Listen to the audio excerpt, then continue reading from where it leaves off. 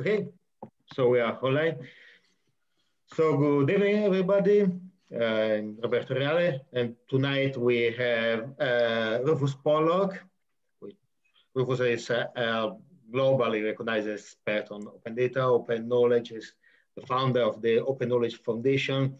Is also a very well-known author. His book, The Open Revolution, is I think a milestone at global level about the development of an open society. And we have Flavio Marzano, who is the Yes. former Flavia Council member in Rome Yes. about innovation and how can we say in English simplification. I mean, More simplification, participation, smart city and open agenda and digital agenda, stuff like that. Technologies for public administration, let's say. Okay. Thank you both for being here.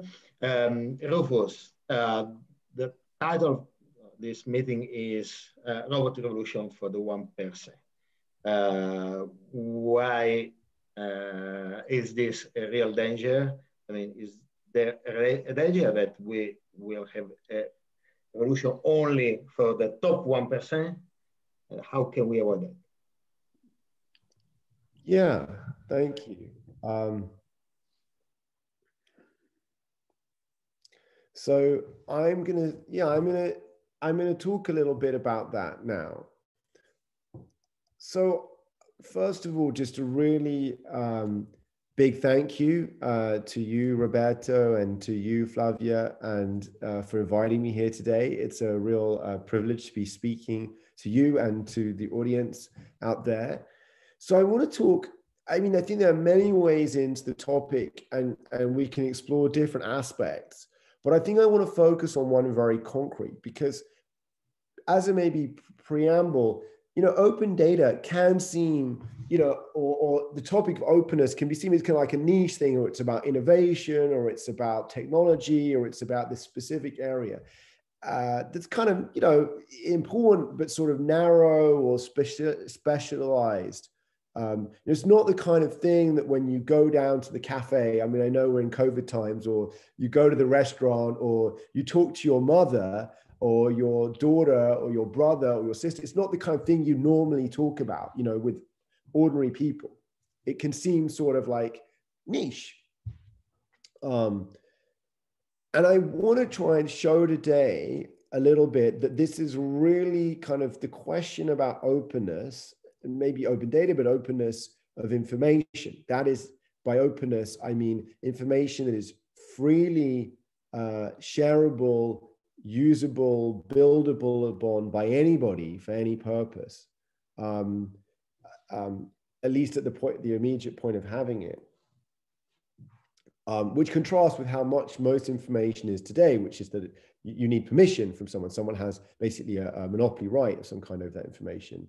The closed world we're in, this is like profoundly relevant to the most everyday and kind of important subjects, starting with inequality, but also directly connecting to the major political changes, the election of Donald Trump and other things like that in 2016. And even what's going on today, where, still almost half of American, very large proportion of the electorate voted for Donald Trump in the last election, for example, the US, but also changes we're seeing across many societies. So I want to talk about the hidden cause of growing inequality. I want to start with a story, and it's a true story. It's a story of a man called Mr. Frisby, who is real despite his wonderful name. And Mr. Frisby was born in Florida in 1963.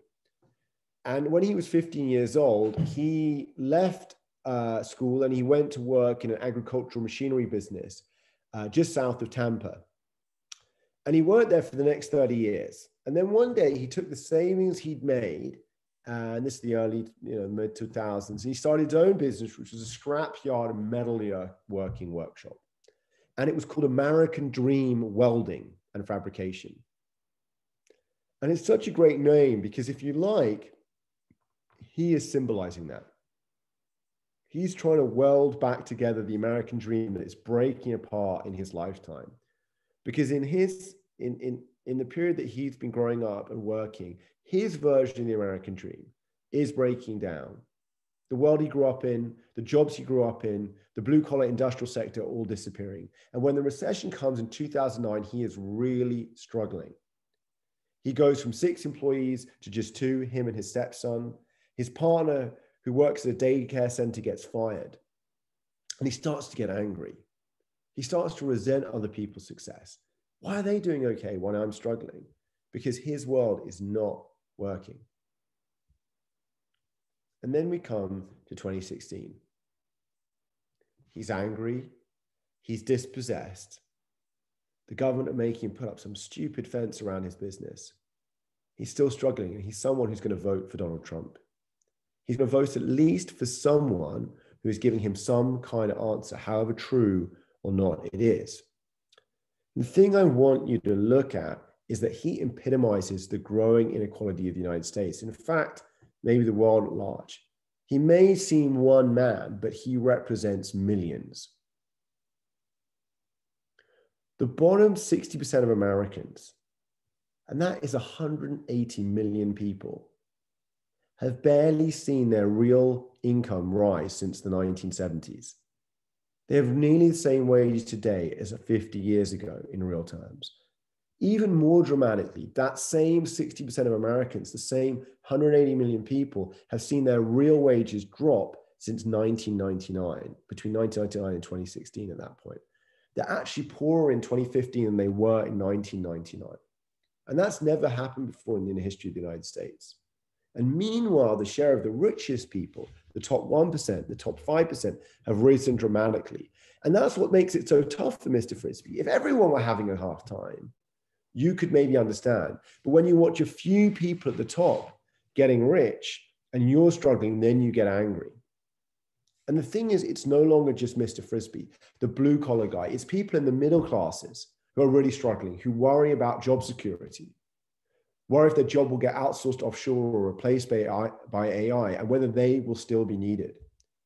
And so there's a direct connection between that growing inequality and the political instability we're seeing today. And this isn't just about the US. This growing inequality is happening all over the world right now. It's happening in Italy, it's happening in France, it's happening in the UK, it's happening in Germany, it's happening in China. So we need to ask ourselves, what's causing this growing inequality? What's behind this, and what can we do about it? Because it's something systematic. Inequality is growing everywhere, and we've been missing, I would suggest, the real source of it. And today we're going to discover that hidden source together. And what we will see is that there is a direct connection between the rise of digital technology and this growing inequality. Now, this may sound surprising. After all, digital technology has brought incredible innovation and progress. And it isn't digital technology on its own that is causing this growing inequality. Rather, it is the combination of digital technology's costless copying with the mistaken and inappropriate use of old rules of exclusive ownership in the form of patents and copyrights that is causing inequality, political instability. Now, to understand what's happening, let's take a step back to think about what is going on for Mr. Frisby. And at this moment, I also want to illustrate that this, what I'm going to go through, which is in many ways extremely simple,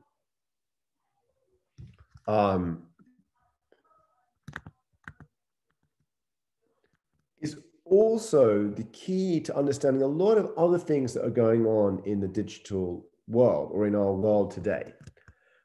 So I want to start maybe with a little bit of an illustration to talk through a little bit of this maybe, which is if you can imagine, and I might just try and put it up here. Let me see if I can share screen. Is that right?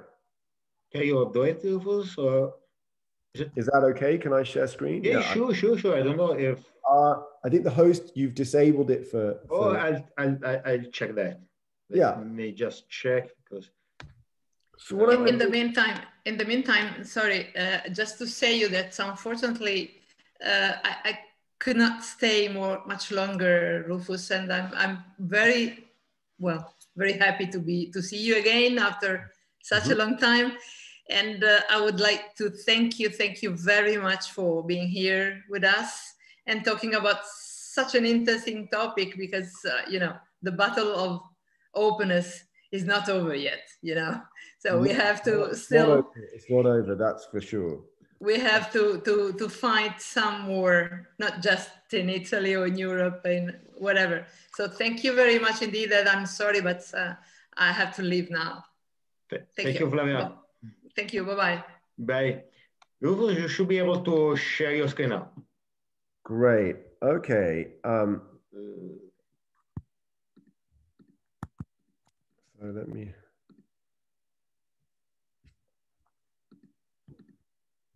Okay. So what we want to start with is, if I just,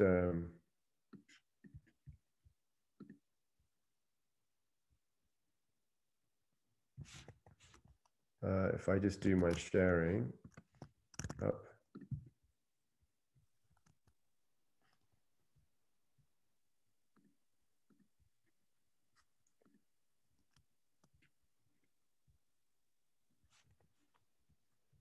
Second, there we go. Okay. Don't know whether that's going to work well with Keynote. Let's have a look. There we go. Oh, there we go. Yeah. Okay, so I want to start with us looking at what's different about digital. So there's a really profound and very simple shift here. And it's, I think, becoming, I hope, kind of increasingly obvious, but I really want to spell it out together today. Can you see my screen, by the way? Sure. For some reason, it's saying to me that the sharing is paused. Please bring your sharing window to the front. So you can see the slides. Yeah, the first one. What's different about digital? Okay, I've moved to the next slide. So there seems to be some. Oh, you can try to move. Oh, okay, directly inside the.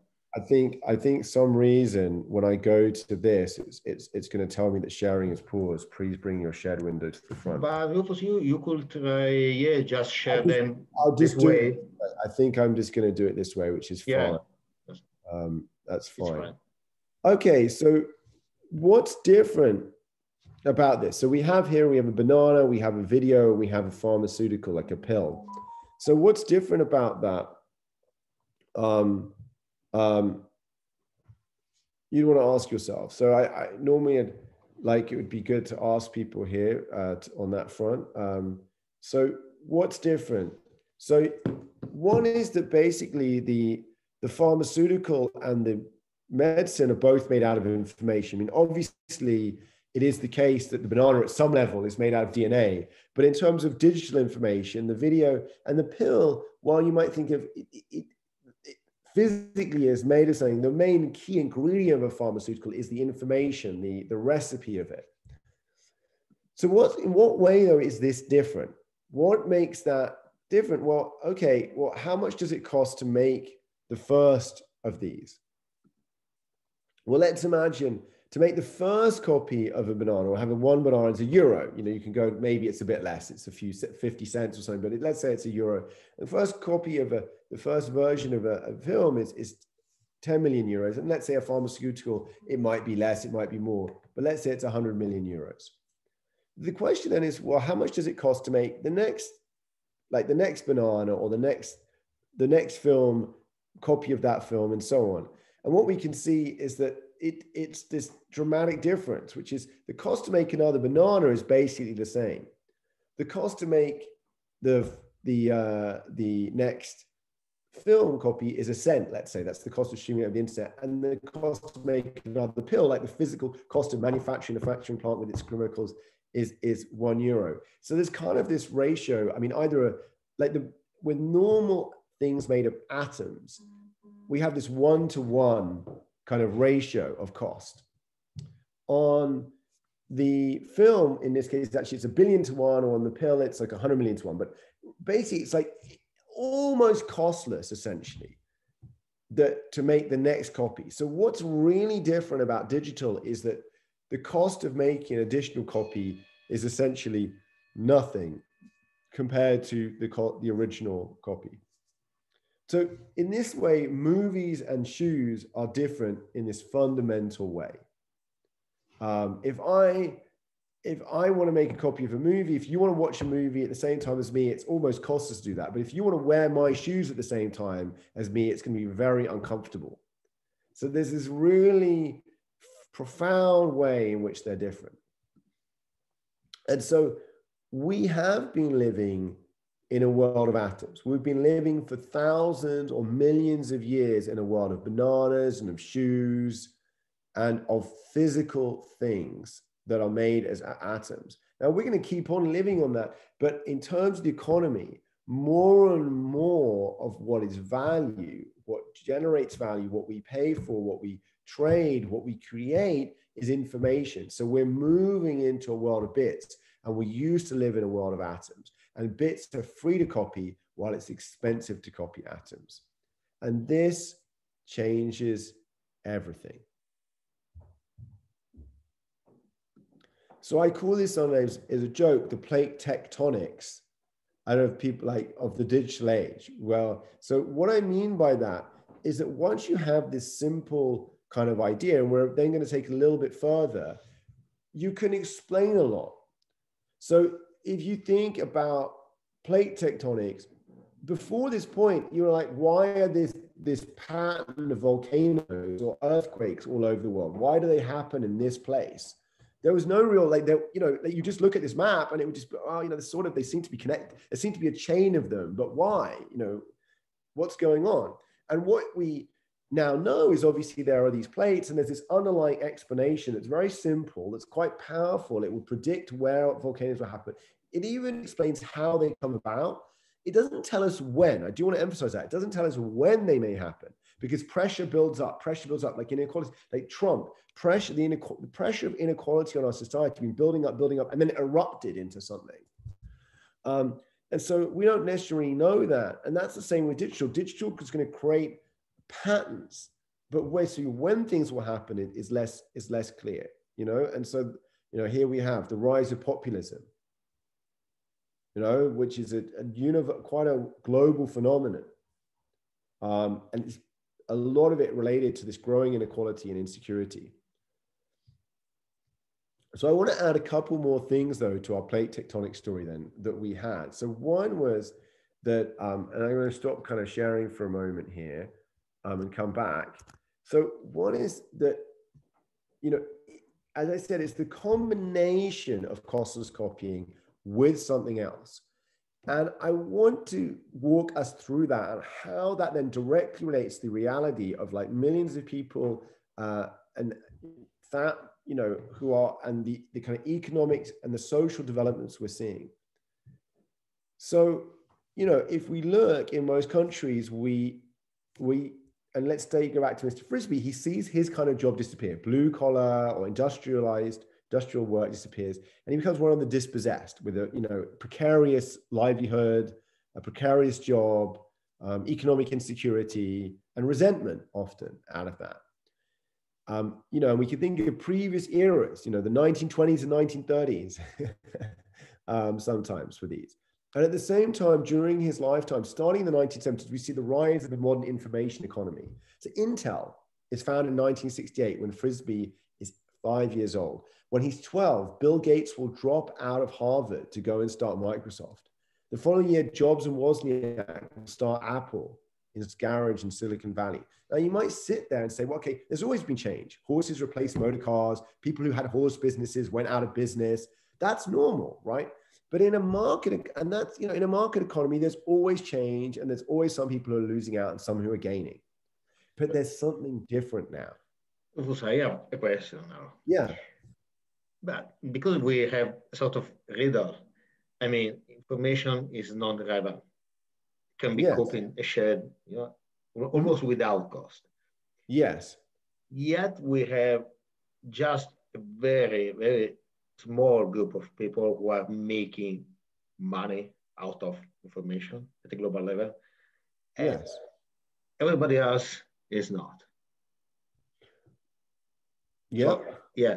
I mean, How is that? So? Because, well, that's what's different. You've got to ask about that. So, let's kind of like, so when Mr. Frisby's in the past, let's say there was this innovation, things got replaced, cars replaced horses. His job, when he gets replaced, he's getting replaced not by somebody else, but by a robot. And what's different about that, right? Because people still make robots. Well, there's something fundamentally different. And to see that, I want to think of an analogy. And so to really understand why the change to an information age is so profound in terms of why is it that then a few people make money, because there's a lot of value being generated, like more value than ever before. And so I want you to think about that the economy is like a running race. Consider there are different types of running races. For example, at my school, we had a running race where there wasn't a single winner, where everyone who finished in under 2 hours was winner. And everyone who'd done that had made it. Now, that's what the old economy was like. Now, think about it. And I want to kind of pursue this analogy further. Imagine you're in the old days an apple farmer, Roberto, and you grow apples. And sure, there are some farmers who are better and there are some who are worse, but everyone who does an okay job growing apples is going to make a living. Or let's say you're in a car factory and we make cars. Yes, there are some workers who are faster at doing their job and there's some who are slower. But if you do a decent job, you make a living, you earn a wage. And it's also true that if you're an owner, yes, there are other car factories, but if you do a decent job as an owner, you'll make money selling your cars and you'll make a living. So there's a decent free market system working right now. But then what's happened is we got to a shift to an economy that's like a race where there's just one winner. And it's all about who comes first. Because if you win that race, you get all the prize money, all the value, and everyone else, it doesn't matter where they came. Now, why is that like the digital economy? Because in a digital economy, the fundamental central massive change is costless copying. Once I've got one copy of Windows software, I can give a copy to everyone on the planet at the touch of a button. Once I've got a copy of a movie or a copy of a database, I can reproduce for practically everyone. So where we have a situation where one person can supply everyone on the planet, and that's very different. To go back to our example of the apple farmer for a minute, there's a limit on how many apples you or I could supply, Roberto. So no matter how good you were, I could still sell my apples if I did a good, decent job. You can't supply everybody. That means I can be farming apples, you can farm apples, someone else can be farming apples, we make our living. But suppose one day there's an apple farmer named Mr. Gates, and Mr. Gates, one night, this old witch comes to the door of Mr. Gates, says, Mr. Gates, if you'll give me 10 gold coins, I will sell you this magical apple seed. Mr. Gates thinks about it, and then he goes, okay, I'll take the risk. And he gives her the 10 gold coins, plants the apple seed. The next day, there's this incredible apple tree.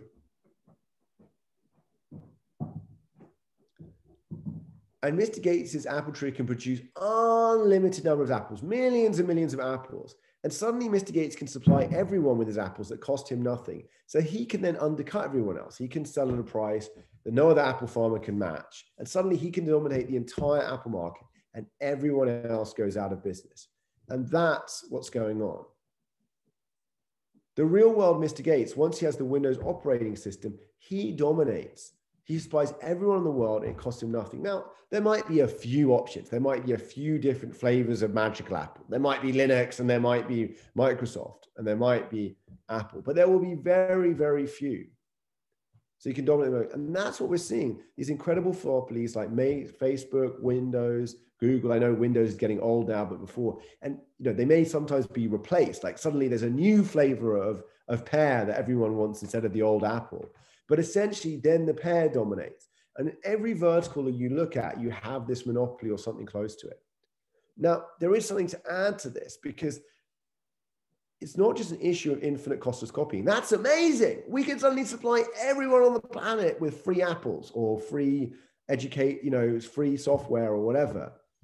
But it's that there's a single person who has conclusive ownership and control of that material. Because Mr. Gates, the farmer, has exclusive control of his apple tree.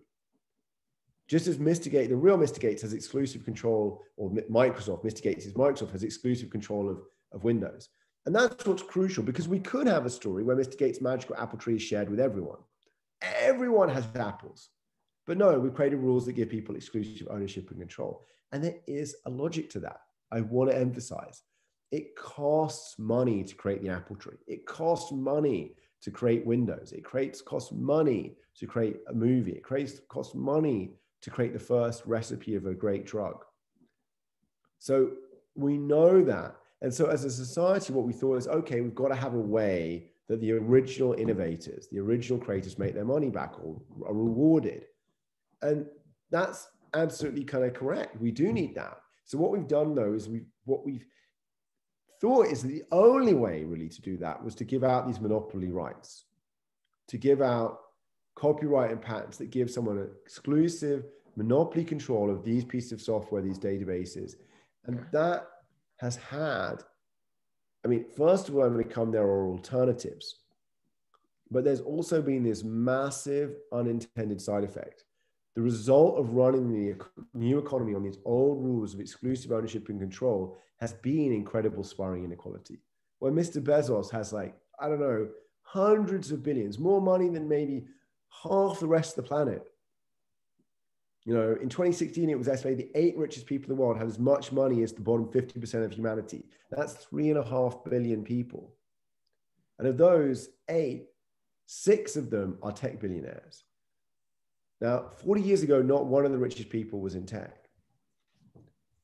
So the question that we face is, can we do something different? Can we have a way of rewarding and recognizing creators and innovators so that we have new software, new films, new drugs, new novels, new designs for airplanes, whatever you name it, without that necessarily resulting in this kind of incredible concentration of power and wealth that is dangerous to our societies, that's dangerous to our political stability, that's dangerous to our freedom of enterprise and our freedom of thought.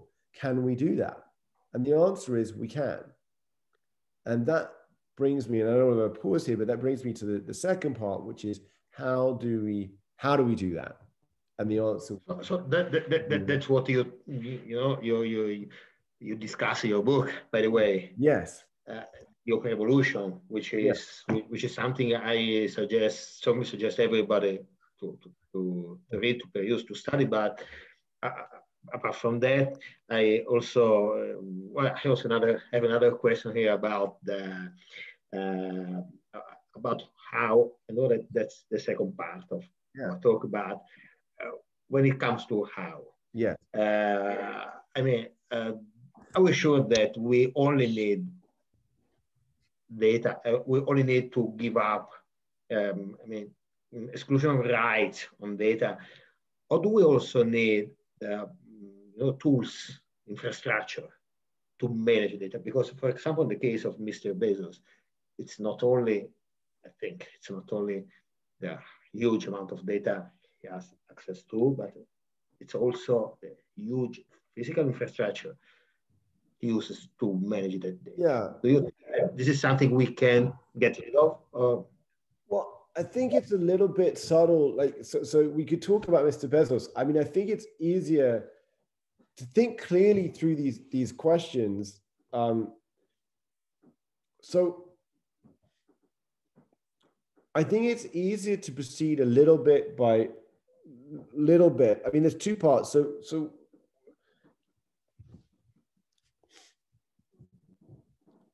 in the case of Amazon, so many of the tech monopolies actually combine a second aspect that kind of supports their monopoly along with costless copying. Costless copying sort of allows it, but there's a second point, and that's what I would call the platform effect or the marketplace effect.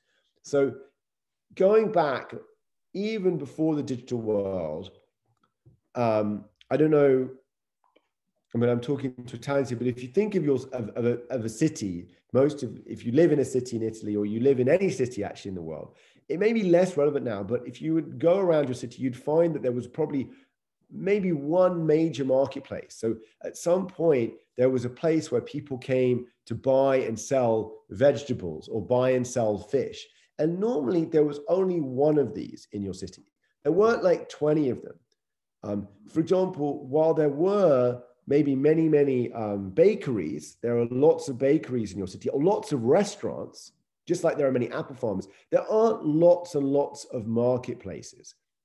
There is a sort of scale effect of a marketplace where you want marketplaces become kind of what I'd call the law of one. There's often only one of them or a very few of them, because there's this benefit of having lots of buyers and lots of sellers. So you see it with the stock market. In Italy, there'll probably be one major stock market, originally in Milano. Even now, as digital technologies come along, there's probably even one major stock market in Europe or in the US. Like there's not like in every city.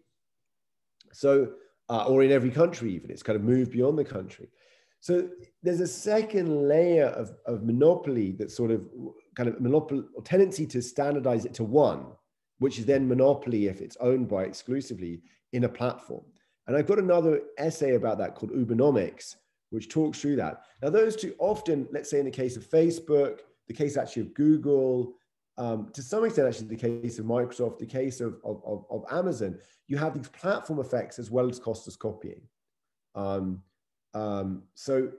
the thing is that the way to solve that kind of also goes back to the costless copying point, which is the point about, I mean, Amazon's actually slightly complicated. So I want to come to that because you talked about them having physical infrastructure. But let's talk about something like Facebook, because it's actually an user example that is also a platform. There's lots of, it's kind of connecting people through this platform. Think of the internet. So the internet was also a platform. It was also a network for connecting people, originally like through email or through websites and so on. And there is only one internet. We don't have multiple competing networks anymore. There were once competing networks, but there's now one. But it's not owned exclusively by anyone. It's kind of, the internet is open. Anyone can get the protocols, can download the protocols and software to implement those protocols to connect to the internet, and can run their own server. You don't need permission to connect. But if I want to connect to Facebook, I need permission from Facebook. I cannot also write software that would connect Facebook to other systems, to another social network. So what you see there is that we have a solution because of the costless copying of information. We could make the protocols open. We could make the software open that runs those systems, and then allow multiple networks to interconnect. So I think my point, if you were coming finally to Amazon, so Amazon is made up of several parts, but let's take books. I mean, ultimately, how do I put it? If you even go on Amazon today, often they're not even shipping you the book. They have simply become a dominant marketplace for where I find the books, and then there's often other people are even doing the shipping, right? It's not them. I mean, even if it were them doing the shipping, you could kind of separate the fulfillment arm, the arm that does the delivery, from the marketplace arm. And what you would then do on the marketplace arm is you would basically either make it open, you'd make it open source, or you'd regulate it. You'd say, okay, there is going to be a single marketplace for buying books online, or very few. I mean, other people can create them, but we are going to make sure that the transaction fee is very low. And I now know if you buy my book through Amazon, they charge something like 40% of that price. I mean, it is incredible. Basically, they don't even print it. They don't really even often deliver it much. It's like they take off this incredible charge of being in the middle. And that's what you could go after, which is you'd say, okay, well, we're going to have a platform like the internet. We're going to have a marketplace even. It's even more like the internet. It's going to be even a main place that we go and transact, but it's going to not be, it's not going to be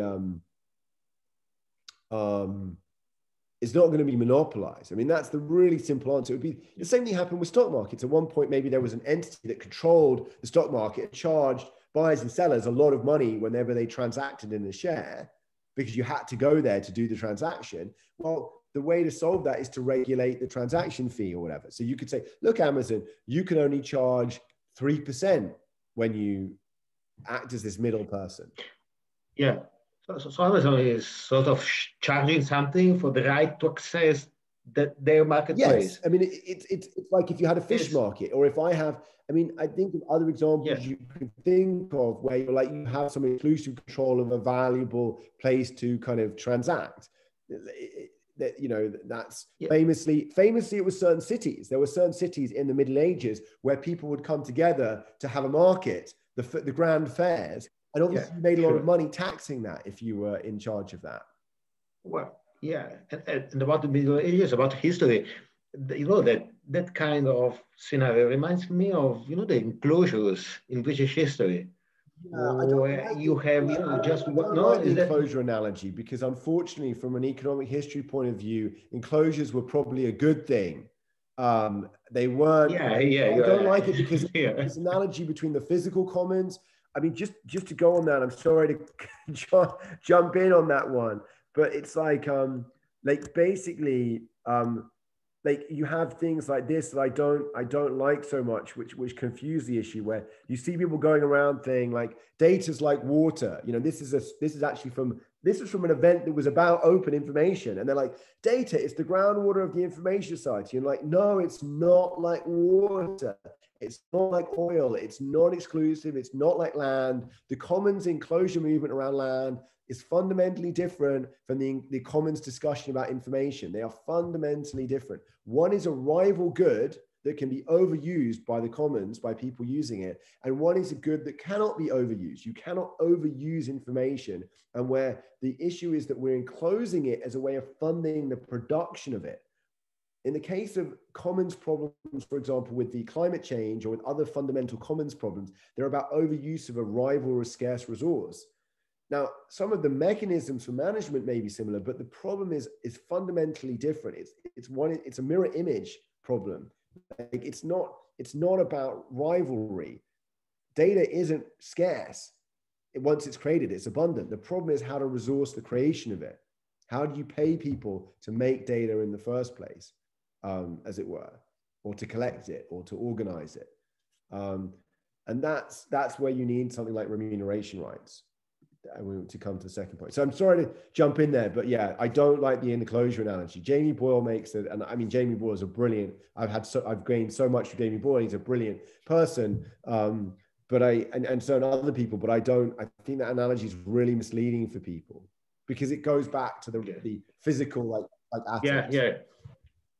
I get your point. You got the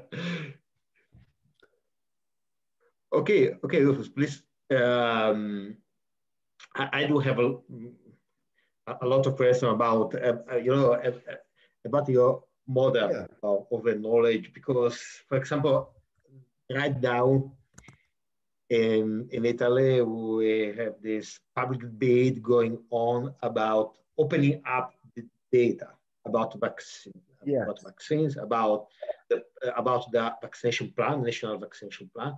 And also about also about the level of disease spreading in the Italian regions, and we are as a community, as the open data community in Italy, we are asking the government to provide raw data. And I know that you were the pioneer about raw data. I know that Berners-Lee also, always credit you with that. And but this is something we find hard to communicate, because, and also we are finding it difficult to push the government towards opening up the raw data. Do you have some suggestion about that? How can we? Let me answer. I mean, first of all, just for people, because I want to get clear for people kind of coming in, maybe just first of all is just to very quickly set out the remuneration rights idea, and then come to this question, which is a question about transparency. So first of all, what I want to emphasize maybe is what do we mean by an open revolution? Like what would that mean? And what I want to kind of emphasize about that is it's a world in which all digital innovation is open and innovators, creators are recognized and rewarded. So all the software, all the algorithms, all the content, all the data that's non-personal, that isn't personal information, is open and free for anyone to use, build on, and share. And we basically, public funding, where we have like, you know, public funding in universities, or we have research funding, that would continue. And we replace patents and I should put we replace patents and copyrights with remuneration rights. Now, what are remuneration rights? So the way to think about this is the best analogy, and it's now maybe showing my age for some people, if there are young people, is imagine when we moved even to iTunes. So in the first version of music set up online, you'd still buy track. You'd pay 99 cents to get a track. And then came along Spotify or other services like that we now have. In those models, you pay a fixed fee and then you have unlimited access. You can access all the tracks on the platform as much as you want. And remuneration rights are a bit like that. They're not quite Spotify because they're an open Spotify. They're open spot, if you like. But they're like that in that the key thing is in a remuneration right, you as a person, we still have to pay innovators and creators, right? So the money, but we don't pay per use now. That's why we can now have so much more usage, but we still pay. So what would be go on? It's like everyone, to make it simple, let's say everyone in Italy would say, okay, everyone is going to pay €1 or maybe 50 cents a month on their phone bill, on their mobile bill.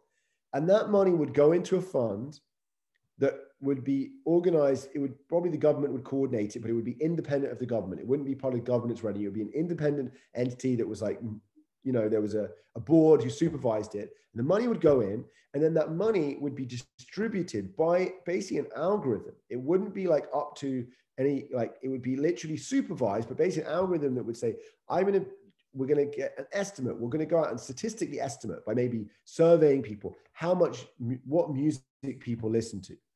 And then we would give out the money in that fund based on what music was listening to, how much. So let's say, for example, there's 100 million euros a year in that fund.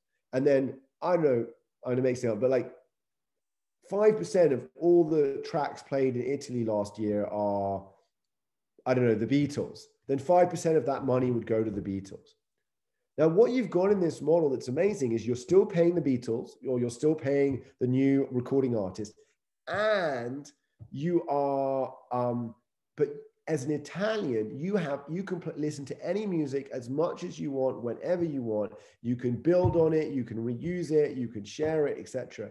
And that's a remuneration right. So it no longer has the monopoly right aspect where we're restricting usage, and we have a way to pay creators. And it's similar to what we're already doing. Spotify's already sort of doing that, except that you pay Spotify and they take a whole chunk of that money. In this model, it's like the government does the licensing problem. It takes care of the collective licensing. And you could do the same thing for pharmaceuticals. So we call that Spotify.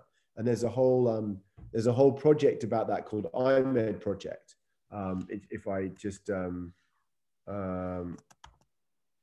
if you look here, you know, you can see there's the IMED project, which is about this model for medicines. And, you know, how this goes, if I just walk it through, because it's maybe even clearer here. So we create two payment streams for medicines. One is to pay for the R&D, and one is to pay for the actual manufacture of the medicine. And the one for the R&D is much the bigger, yeah? The one for the medicines is really small, because actually manufacturing is about, you know, maybe 1%, 5%. Now, how does the R&D payment stream work? So we create this remunerations right fund, and we each pay this fixed amount. Let's think of even for COVID, we'd have all paid into a fund as an Italian. That money would be put in the fund, and then that would get paid, or it would come from our healthcare insurance or from the government, and then it would go into this fund. And then when, let's say, a pharmaceutical company invented a vaccine for COVID, they wouldn't have any patent on it. They would just get the right to get paid depending on how many people use that vaccine and how useful it was. They'd get this remuneration right instead of a patent right, and this entitles them to get paid. But then anyone could have manufactured the vaccine as much as they wanted, if they wanted to, right? So, and particularly in the pharmaceutical case, it's good to emphasize it's not paying on usage, it's based on the actual medical benefits. So you'd have to estimate how much, how many people took the COVID vaccine and how useful it was compared to other pharmaceuticals that were invented that year. And then you'd pay out based on that. Yeah. So that, this is, so how do we technically distribute the money? So this is the kind of approach. And you see it already. We already, in a way, implemented this approach with Spotify, or even a bit like Netflix, and in certain other cases. I mean, in fact, there was an example in Australia where the government, for a very successful drug, basically just paid a fixed amount of money. They gave $1 billion to the pharmaceutical company and then said, we want to be able to treat as many patients as we want. We're not gonna buy per treatment. We're just going to pay a fixed fee, and then we can treat as many people as we want. And that's the kind of approach, what I call this all-you-can-eat type model, your fixed fee, unlimited uses. And that's the essence of a remuneration right. Now, to come to your question about transparency and the data about COVID, there's kind of a question that it's really less about this economic point. It's more about a transparency question, because the government aren't selling that data. They're not charging. Now, that's really a deep question of what access. Now, I don't know why the government in Italy is not publishing that data. Often there's just a human tendency to secrecy. Like we don't want people to kind of it takes some courage sometimes to be able to share, because we think we might get criticized. And that doesn't matter whether you're, an ordinary person or you're a bureaucrat in the government. It's an understanding reaction. So normally I try and bring compassion to understand the government, say, listen, we understand that you're worried. Can you tell us what you're worried about? Maybe you could talk to us about what it is you're worried about would happen if you did publish this data, and look at all the good things that might happen if you publish this data. Maybe, people would do extra research for you. Maybe people would be able to innovate better. Maybe people would come up with novel ways of, self-isolating or being careful. I don't know, but I think you have to go and use that kind of carrot and what I call the carrot and compassion, not the carrot and the stick, the carrot and the compassion. Now, if that really doesn't work, you can always get out the stick and say, look, this is outrageous. This looks, what are you doing hiding this information? Mm-hmm. But I prefer always to come with the compassion of it's hard. It's not easy to share. When you're a kid, sharing means less. When you're a child and someone says, share your cake with that other child, be nice, that means less cake for me. So sharing isn't natural in that regard. So we have to learn that we're in a world of infinite cake rather than limited cake. And that's what we have to bring compassion to government on that.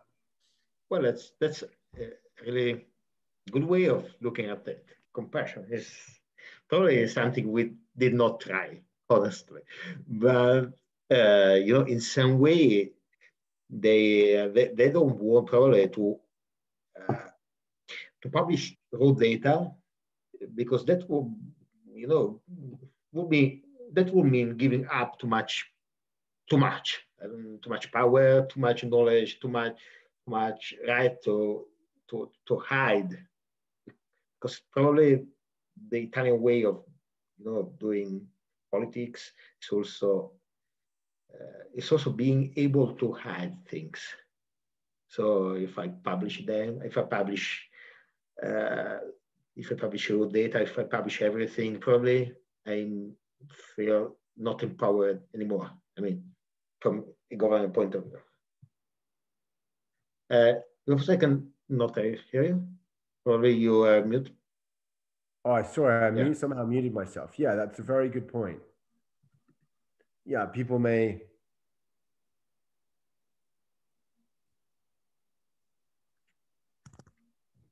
Can you hear me? Yeah, sure. Yeah. I was saying, I agree. I think people can feel, but I'd always be like, talk to people's greatness if you can, Yeah. Yeah, that's probably something we have to try. And going back to your model for a moment, I get also that we need to have a remuneration model in place, and you explained that also in your book. But when I think about models like Amazon again, we all know that the business. Which model? Sorry. Amazon. Yes, like Amazon. Yeah. Yeah, we all know that Amazon makes money not not only from selling goods, selling material goods, but also from or probably mainly from selling computational power, from selling space in the cloud. And that is possible because of what? Because of the fact that they use free software. So how do we avoid that pitfall? It's not just. I mean, because it's also possible. I mean, I agree. There's several reasons, and they use free software without contributing back to that. Yeah, exactly. In various ways. But I think also, I mean, they do have a bunch of. I'm not saying like the other reason they're able to is they have a proprietary cloud platform. If their platform were not, while they use free software within it, and that's often what they're offering, the surrounding kind of infrastructure is not open and it's proprietary, like that runs like Amazon's cloud. And there's also kind of largest economies of scale and some lock-in effects. But yeah, I mean, that's another area where you would be pushing for more openness by Amazon, maybe, like that their software the software infrastructure code were open. Because what I mean is that who is making money from Linux, for example? Yes. It's not Linus Torvalds. It's not the open source community, but it's Amazon or Google, by the way. And that's that's unfair. Unfair. Exactly. Yeah, it was unjust. I think the question I would have is to say, rather than being like I'd like Linux to get more money, rather than it being necessarily that I want them because that way, but I would like a remuneration rights model would be a better one. Yes, a remuneration rights approach would lead to a much, I think, fairer outcome while still rewarding innovators and creators. Do you think this is something we can implement some way? Yeah, I think in my lifetime, and I might be wrong, things move. I think like the way I would go strategically is that you need to start in some area. You need to run a pilot of the remuneration rights model practically. And you could start in medicine. You could start because medicine is a very compelling topic, because not being able to treat, if you can't afford medicines because they're so expensive and then you can't treat people, that's a really big motivator for government to do something. And you have a much broader audience of people who care about your topic than about transparency, just pure transparency of data. So I think that that's one area that I would start. I would also go and talk to political parties and try and interest political parties in this vision, because it's kind of attractive. You're not saying that you're still going to reward pharmaceutical companies. You're going to still reward software companies. You're still going to pay businesses what they were being paid kind of today, but you're going to get much more innovation and much more use and much more value in your society. So there's a very attractive argument, I think, to be made to a government that this is a very interesting economic policy. Like, why don't we try this out in some area? Now, it might not be all of information to start with. You might start, I'm going to start with cancer medicine, or I'm going to start with a certain kind of data, or I'm going to start with a certain kind of software. Medicines are kind of attractive because a lot of software, it is copyrighted, but it's also just not public. Like, a lot of secrecy goes on with software. Whereas with medicine and music, you kind of have to make the good open to supply it. Like, you have to sort of give out the recipe to be able, you have to get a patent, you have to get a copyright and publicly. So I think if I were going to teach, I'd be like trying to find the government or one part of my government and interest them in this idea and say, listen, this is really amazing. This allows you to get more value, treat more patients, or have more people listen to music, or more software developed, and still generate all the money, like pay everyone like you did today. So this is like a win-win. You know, it's not often, otherwise the debate comes a bit like we're going to take money away from these guys and give it to these. It's not a redistributive one. It's a really like win-win solution. I mean, I like to say it's like capitalism and socialism got together, had sex, and had a baby. and really nice. The remuneration rights, it's like capitalism. You reward innovators. They have a remuneration right that they can trade, that they can sell, that they can raise venture capital against. And you have what you could call like the social aspect, which is that everyone has access to the innovation for free. So you have this combination, and everyone kind of contributes publicly into the pot through their tax or through whatever system to pay for the innovations that they have free access to. So it's very progressive. Like it's pro-poor, it's pro-participation, it's in the society, and it's good for innovation and it's good for business. So that's really unusual as a policy. Like the right and the left should love this policy. You know, it's like really, it's really both, and it's possible because information is costly copyable. If I said, hey, let's make the steel free for everyone. Everyone can have a Ferrari. You know, Ferraris are free. Well, it wouldn't work because making Ferraris costs money. I can't make one Ferrari and then have a Ferrari for everyone in Italy. That doesn't work because steel is made of atoms. It's costly, very costly to make new Ferraris. Whereas making copies of a digital good, like I've invented this piece of software and everyone in Italy can have it. I've invented this piece of music, written this piece of music, everyone in Italy can have it. That's possible. And that's why you can have this incredible breakthrough where it's like, you know, Adam Smith and Karl Marx are like have become a gay couple. You know, it's like have adopted a baby, which is called remuneration rights. It's really and that's a very attractive proposition to parties, because right now many political parties don't have very innovative economic programs. They don't really know how to address the digital age other than like build more high-speed internet.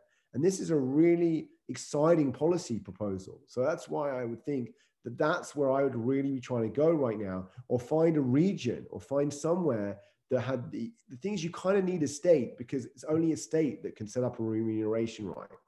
You need to be in a position to create this right, like just like you've created a patent, and that takes a state level entity.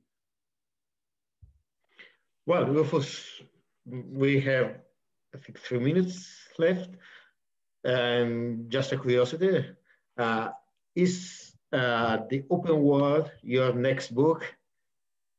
Or is that just a preview? Because an open world, I mean, I perused a little bit your website and I stumbled upon this page, a book preview about, you know, an open world. I don't know if that's just the plan for any book or open world. I think the open revolution was, I call this building an open world. I call this area making an open world. So I'm not planning another at the moment. What I would love to do is I think the open revolution, I think it could become a movement just like Open Knowledge Foundation was. And I mean, Open Knowledge Foundation will participate in this movement, but I think this movement is broader. And so one of the things I am looking for is just like the book is being translated into Italian. I think we do need to start a movement globally for an open world. And that's what I would advocate for. But yeah, so that's my dream. And maybe I in a way, one of the dreams I also have is that I don't lead that. I think I would love to see, there are many other amazing people who've contributed to this space. I mean, so I do want to kind of end with an acknowledgement to yourself and to Flavia and all the people who have contributed to bring about greater openness, and all the people who've inspired me, from, you know, Lawrence Lessig, Jamie Boyle, you know, my economic professors actually, who are very supportive of this. But, you know, all the people I read and thought about, there are many people who were talking about remuneration rights. Jamie Love, who I write about in the book, who I think is an extraordinary person and has just spent basically his whole life, at least the last 40 years, I would say, maybe 30 years, really standing, and it's, you know, someone who's just indefatigably worked to make a more open world. And so I can't list them all, but the people I would like to acknowledge, and I want to acknowledge you and all the other people maybe listening, and all the people who stand up to make a difference, whether it's in this area or any other, whether it's climate change. Never underestimate the difference that a person can make, or a group of people can make. And I am convinced that if we start really acting, you know, really starting to try and talk to people, share this idea that an open world will come about in my lifetime, and even within the next 10 years, I think there could be real movement in some area like pharmaceuticals or music or software or data on this remuneration rights idea and on the open world model, the open revolution model. So I really just want to end with my thanks to you, to Flavia, to everyone else who's made this evening possible, to everyone who's tuning in or will watch it later. Thank you for your time and attention. They are your most precious thing, and you've given them very generously to have listened to this and to think about it. So thank you, and go out there and make a difference. Thank you, Rufus. Thank you. You were very inspiring. So have a nice evening. All the very best. Bye-bye. Bye.